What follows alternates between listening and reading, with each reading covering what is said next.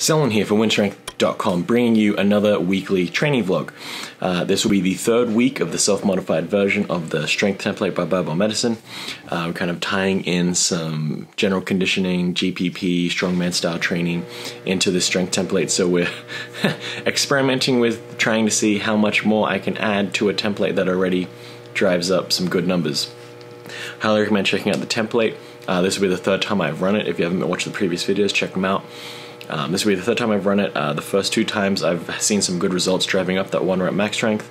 All I'm trying to do this time around is see if I can add some more variation to the template to see if I can drive up conditioning, keep conditioning that I developed in the Dark Horse training program, as well as include some more strongman style lifts without having to increase the days or amount of time I'm working out just due to scheduling conflicts. With that being said, I will not be doing a review of the strength template because this isn't the strength template as it's written, so I've already given this a great rating and review. Long story short, get the program because it's a great template. I've had the new Power Building 2 template, so there's a new wave of programs from Barbell Medicine. Definitely check those out as well. They're a bit more data driven because obviously they've had more customers, clients use the programs. They've learned a lot more things out of that. So the new wave of templates, 2.0s, I highly recommend those as well. Can't go wrong with any of the templates. Go check them out. So we have a third week here. Again, more substitutions with the supersetting and the additions and modifications of the program. I think that's just going to be part and parcel of how this 12-week program is going to shuffle out, just because each week I'm thinking of something different to do, and I know I'll probably advise you to not do that, but this is kind of a self-experimental phase of training that I'm trying to figure out, so I'm really wanting to just play around with some movements. A lot of the things are staying the same, but there are slight modifications that are happening over the course of each week, and if you stay tuned, you watch the previous videos of this training block, you'll see exactly what's changing. I'm trying to figure out and seeing how my body responds to those changes that I'm doing across the course of the week. One thing that I am addressing is the fact that we're playing with high stress levels and high accumulated fatigue. The program as written is quite stressful because it does drive up a lot of gains, right? You are exposing the body to a lot of stress. So with that high stress level, by adding more to it, we're seeing if my body can keep up with it. Hopefully it can. Hopefully I'm getting a lot more of the things in check, paying a little bit more attention to the nutrition, definitely focusing on getting some sleep, trying to stay rested and less stressed over the course of the day, the course of the weeks.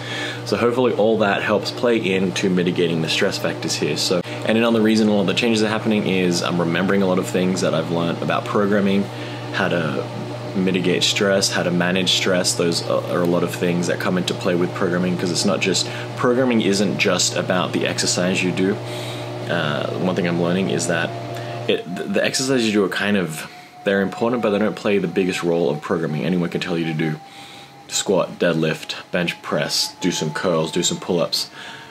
The movements are kind of all there. Really what we want to play around with is load management, intensity, prescription of sets, reps, and things of that nature. So what changes is, what's more important is how you structure a program over the course of the day.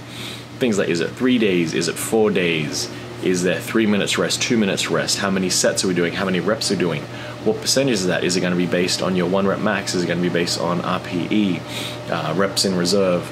There are all these things that play around with a part of a program, and the more different programs you're able to do over a lifetime, the bigger base of knowledge you'll have as to what works personally for yourself. So one of the things that separates advanced athletes from novice athletes is that they know what works and what doesn't work for their body, and you're able to tailor training programs to that and help your coach help you figure out what works for your body and goals and what doesn't work for you. Maybe you're the type of person that responds to volume training, where you're training every day really hard. Maybe that's your body type, your makeup, your genetic tastes and preferences are playing in here. Or maybe you're the type of person that responds very well to low frequency.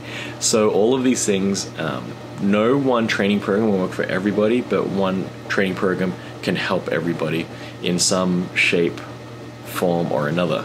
So whether you're doing a program as written or self-modifying it, I think you should definitely look at how your body is responding to that. Look at the program and learn how it is attempting to mitigate the stress and manage the accumulated fatigue that is going to occur over the course of 12, 16, 7 weeks, because that's how we're going to progress, because it's that game of stress, recovery, adaptation, just that cycle, the stress recovery, the SRA cycle. We're just doing that over and over again. And the way the program addresses that is how that program is going to mainly be different from other programs. There's a lot of different theories out there about how to achieve that, and none, out of all the good programs, there's not necessarily one that's better than the other. It's what's best for you, because obviously we've seen a lot of different people get a lot of good results out of a lot of different programs. So with that kind of anecdotal evidence there, you know that almost anything can work as long as you put in the work and it's based in somewhat sound principles. I don't know if there's anyone out there doing 100 squats every day all the time, so that's probably not the best program. But if you use a program that's got, a history of training people under it, so if there's someone successful that's used it, maybe it'll work for you, maybe it won't. But then that's why you can go along and train different programs, and this is why we want to look at the long-term cycle. We'll look at like 10 years from now. How do you plan your training out? This 12-week training experiment won't necessarily detract from 12 years from now, because we're still pushing out heavy weights. We're still learning about the body, learning about our own growth, adaptation, and how that's going to affect our training in the future. So what we'll do on now is, like the other previous weeks, I'll switch over to some voiceover so we can do some analysis of what I have done right and what I have done wrong over the course of the week. So here we go, starting off with obviously a heavy single with the safety squat barbell, or the SS jerk barbell. We hit here our top single at 410 pounds, which is an increase over last week. I think the movement is going well. I think my body is learning how to adapt kind of to the camber of the barbell. It still feels a lot more unstable than the squat, the regular barbell squat. But again, I've trained with the flat barbell squat for a long time, and this is only maybe 2 years old. So see, we hit good depth there. My knees come in a little bit. My back stays relatively upright, which is good. Able to keep control there. Here we have a bit more of a side angle that I tried to get hold of. The problem is the uprights of the squat rack kind of get in the way. We drop that weight down to 315 for some back off sets. Again, sticking relatively low reps, so it's five reps here. Again, I still like to use the squat shoes, even with the elevated heel. I think it works well, just to get used to that elevation in the heel there. It does also add some stability to the feet. You notice in a lot of squat shoes, it'll be wider at the base than it is at the heel, if that makes sense. So you're actually pressing off of a wider platform and hitting depth of both of them. So that was good, I think. And I think that'll translate well to the regular squat. And here we have a couple of ab wheel rollouts. Didn't get the camera lined up, but yeah, and then we just wrap that up with some fat grip pull-ups. I've been liking just throwing in the pull-up on the fat grip barbell, mainly because obviously the regular barbell's in the way. So using that fat grip pull-up bar has been good. Really the only option. But I think it's been helping with some of the grip issues in the long run, because we're really not able to grip that hard. And here we have our top single for the overhead press. This was 200 pounds. So 15 pounds shy of my current 1 rep max. I think that goes up quite smoothly. No blacking out happening, which is a good thing. Then we start off the superset here with some pendlay rows, relatively light weights, only 185 pounds here for the pendlay rows, doing those for reps of 10. Again, I'm not too concerned with the back motion, just because it's not really there to target and isolate the lats. We're just wanting to get more work into the lats and train the body as a whole unit rather than focus on the back as a singular unit there. The grip and the stance, I kind of vary day by day. There's no real set way that I like to grip or stand. Just whatever feels comfortable that day. Sometimes it's wider just because it feels like I want to put my hands out wider, so I think it's good to add some variability that way. And then we have the back off sets for the overhead press.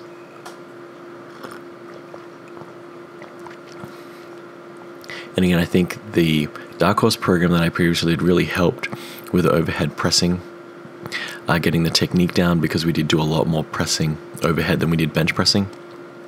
And I think that's showing here. The form is kind of paying off. I'm getting the bar path a lot more in line, I think, than I have in the past, and that just comes with obviously just training the movement more. Here we have the second day where we're doing opening off with bench press and deadlift superset. I did mix it up this week to put the bench press before the deadlift, and I think that little change up does allow you to lift more weights for that first exercise you do, even though we're kind of performing the back-to-back. Maybe there's some mental freshness here coming in, or some weird mental game, but the bench press definitely felt a lot stronger than the deadlift did, relatively speaking. So here we have a top set.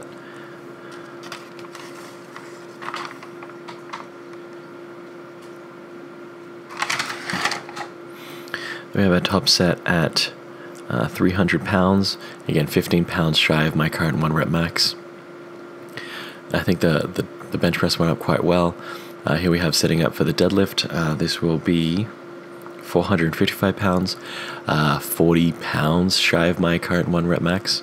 So a significant difference there, but probably that's fine, especially with the way this program is working and the scheduling is going. I'm doing day 1 and day 2 back to back, so it falls on a Saturday, Sunday. I don't have that day rest in between. So what I'll look at in the future is doing the bench deadlift before the squat overhead press to see how that helps. So what's funny is it's the great thing to do with filming yourself is that you'll be able to get some actual feedback retrospectively, obviously.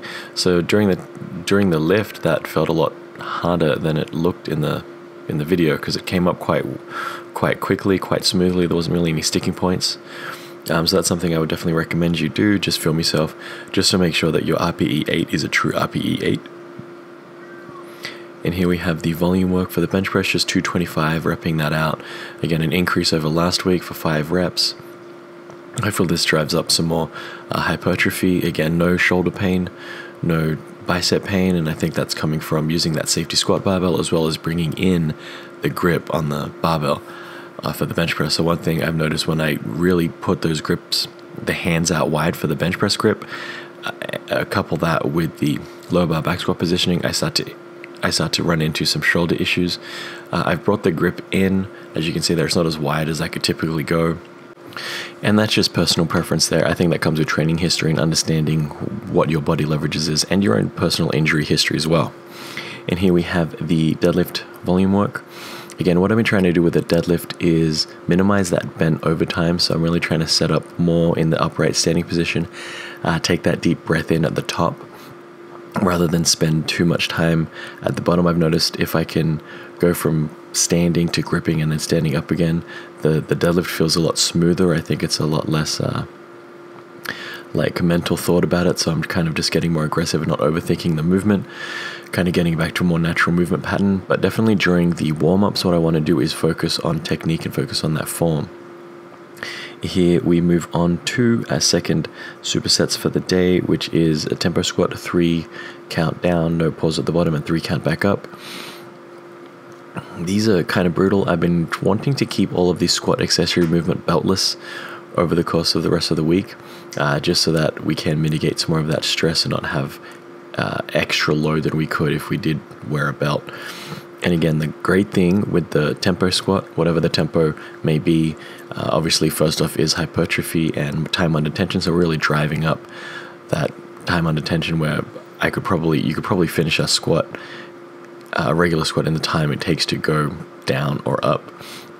But what you can do here is, because it's so slow, you can focus on your form, and really I like to focus on where the balance is in my foot, because I notice when my foot gets off balanced, the rest of the squat doesn't feel as solid as it normally does. What I could also do here is wear my heeled squat shoe. I think that would probably be beneficial, since we are changing that movement slightly by not having the elevated heel, especially if we want to get some of that repetition in the squat pattern, since I'm not doing the typical low bar back squat for the heavy work for the week. But this is for reps of 10, so it is quite heavy relatively, so we're only doing 215 pounds here.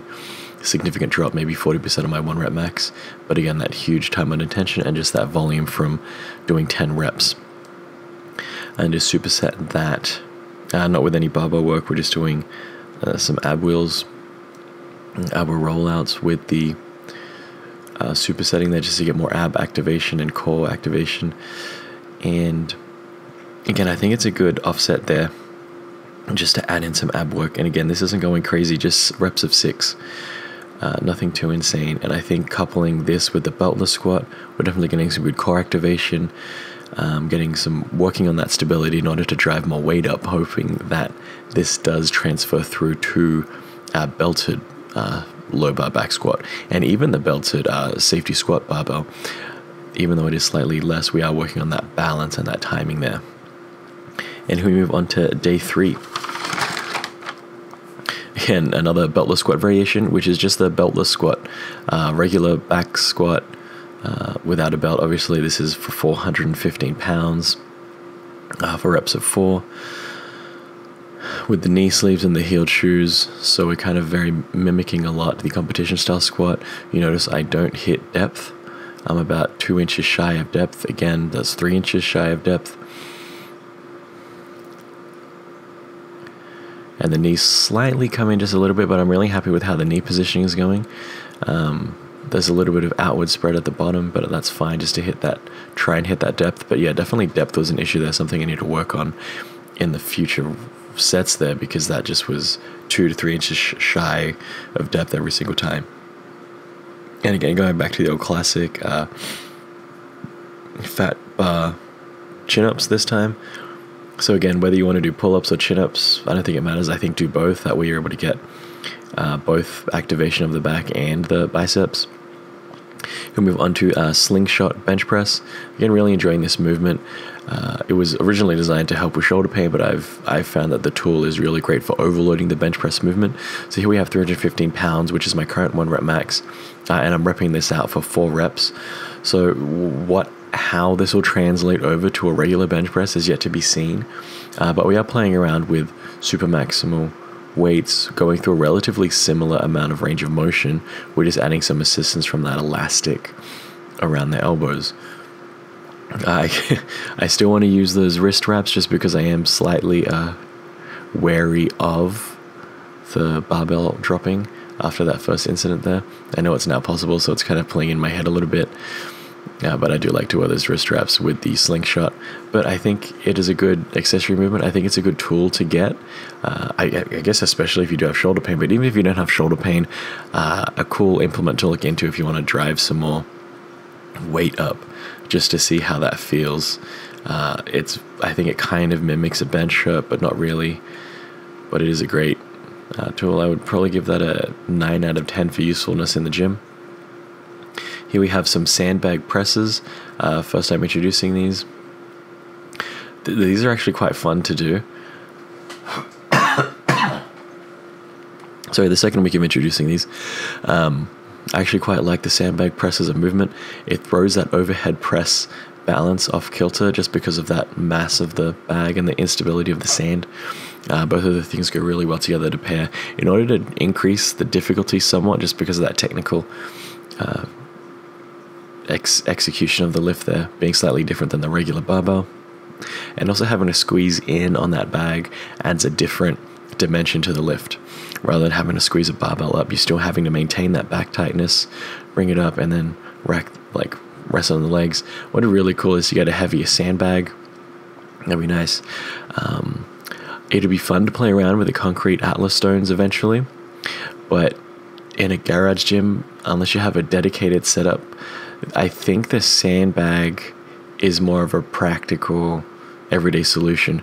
Just because I can do that, I can drop the sandbag on the ground without having to worry about damaging the floor or the sandbag. If we had an Atlas stone and pushing that overhead, I would have to have introduce some quite thick padding on the floor there, add a stand, do something where that concrete ball isn't dropping on the floor from a great height. So with the sandbag, a great option there because we can throw it around. It's not going to damage anything. I've had that for, I think, close to a year now, and I've been treating it really roughly, and there's no signs of wear and tear. I dare say the Rogue's probably it's the same, if not better. I'm yet to see what happens with the Titan sandbags. Maybe they'll be the next purchase. But the Get RX sandbags, pretty good deal. Very sturdy. I'm a fan of it. I do like that little stitch thing in the middle that kind of gives you a little gripping point. Maybe that's making the sandbag easy to press. But hey, you know, it is what it is. And again, with the sandbag, throws there, wrapping it up. Here we move on to day 4. The final day of the 3rd week, starting off with some block pulls. Well, you notice here I did decrease the height of the blocks for no reason. Then I just wanted to try it out again. So here we have like mid shin. It's really raised maybe 2 to 3 inches. So we definitely won't see as big of a weight jump that we did in the previous weeks. So realistically, I probably should be doing this with the same amount of weight I can do for a 1 rep max or close to it, but we are sticking to the 440 pound weight, which is about 55 pounds shy of my current 1 rep max. And we are using some wrist straps there just to make sure that the shoulders stay in symmetry. Whenever we do like super heavy deadlifts, I like to stick with using wrist straps there just so I don't use that alternate grip, mainly just for ease of use and convenience. Moving on here to some single arm dumbbell overhead pressing. Again, in trying to introduce some strongman style movements. This would be great to have if I had a circus style dumbbell or another way to load a heavy dumbbell. This is really the heaviest single arm dumbbell I have. The kettlebell is 53 pounds, so not much difference there. And again, even though it is light, I do, because we can't play with the weight, just playing with the amount of reps. So here we have 10 reps for the overhead press. And I think it's somewhat still effective, mainly training the stability of the core because we do offset that weight. We do having to maintain that balance, and I definitely do feel it in my back as well, stabilizing the lift. I am wearing a belt there in order to help stabilize again.